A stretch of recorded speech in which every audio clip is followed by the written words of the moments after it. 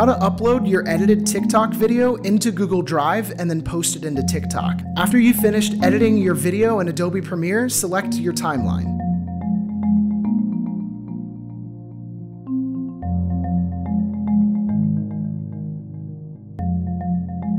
Go to File,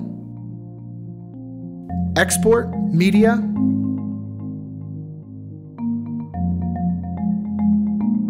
you can change the output file name and the location of that file.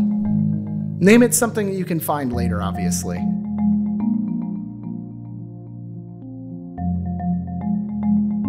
After you've selected the location and the file name, you can click Save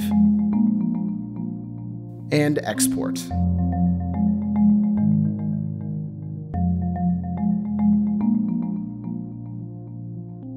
After Adobe Premiere has finished exporting your video, go to the Google Drive and begin to upload your video.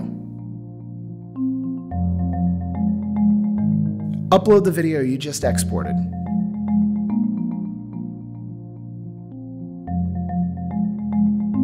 After the video is done exporting, you want to go to your phone. You can open up Google Drive on your phone so long as you have the Google Drive app installed on your phone. Locate the video.